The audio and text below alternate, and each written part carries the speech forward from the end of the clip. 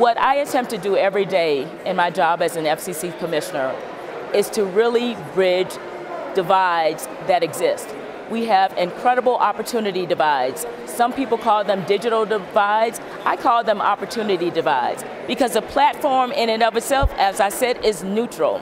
What we have are communities and people that honestly want to do better for themselves, but are right now unable to do so.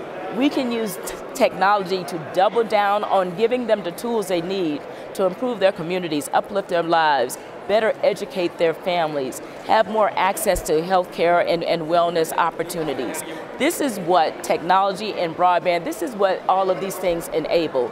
And so what I attempt to do is to be a positive conduit through good policy making and being a prophet, so to speak, of saying this is how collectively with public-private partnerships, these are the types of things we can do to connect communities, and connecting communities enable communities, and enabling communities allow communities to thrive.